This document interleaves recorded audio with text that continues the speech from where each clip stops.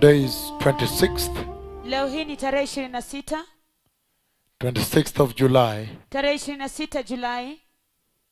The year 2020. Mwaka 2020. The Lord has spoken with me this past night. Bwana amenena pamoja nami usiku huu uliopita.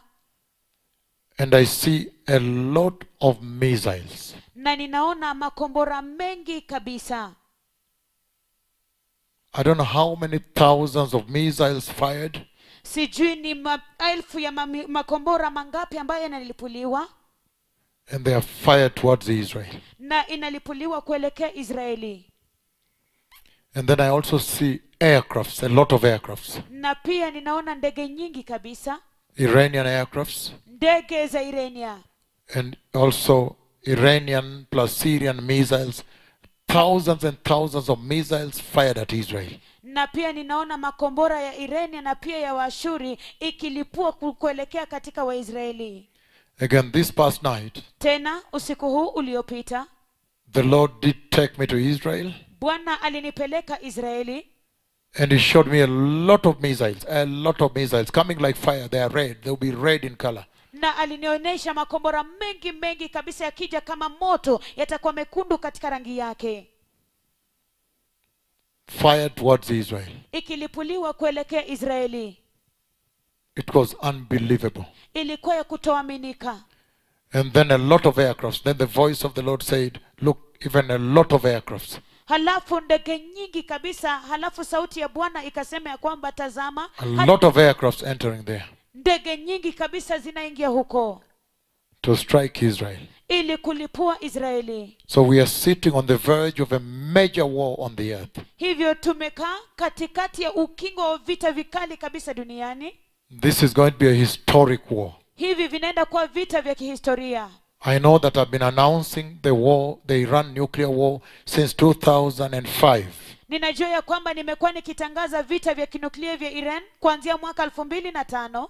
When two missiles wakati makombora mawili are fired and they hit a nuclear facility by the foot of a mountain in a desert. Yanalipuliwa na kugonga kabisa chombo cha nuklia katika mahali pa jangwa.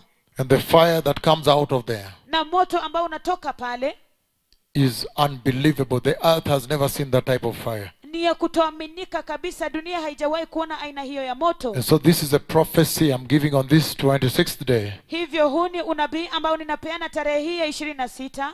The month of July. Mwezi wa Julai. The year 2020. Mwaka wa 2020. The Lord again took me to Israel. Bwana tena alinipeleka Israeli. And he showed me the danger that is coming to Israel. Na alinionyesha hatari ambayo inakuja kwa Israeli. The Lord took me again there this past night. Bwana tena alinipeleka huko usiku huu uliopita. And he showed me how the Iranians are planning. Na kunionyesha jinsi ambavyo Wairania wanapanga. This time it will be unbearable. Thousands and thousands of missiles they want to fire towards Israel. Wakati huu that they will fire. Wakati huu itakuwa ya kutoaminika kabisa, maelfu juu ya maelfu ya makombora ambayo watalipua kuelekea Israeli.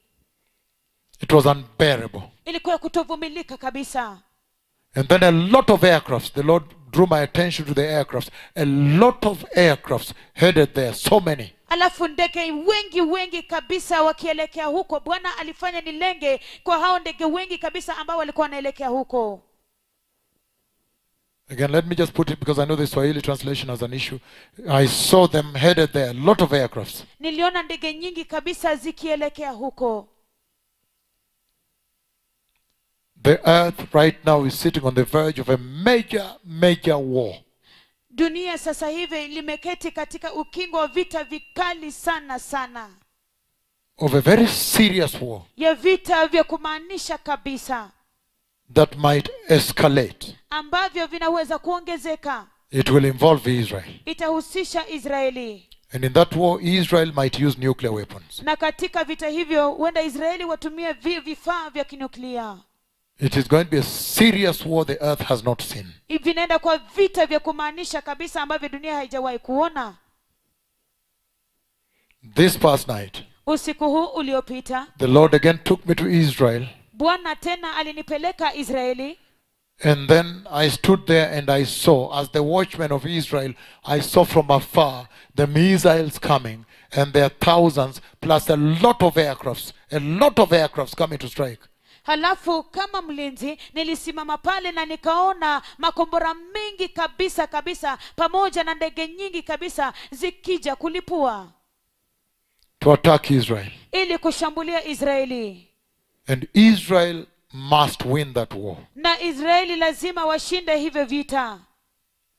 And in that dream, Na katika hiyo ndoto I took my position nilichukua sehemu yangu and I declared na nikamrisha before the Lord mbele za Bwana that Israel must win this war. ya kwamba lazima Israeli washinde hivi vita. So there is going to be a battle, but Israel must win. Kwa hivyo kunaenda kuwepo na vita, lakini Israeli lazima washinde. Because the Lord has declared. Kwa sababu Bwana ametangaza. Thank you. Asanteni.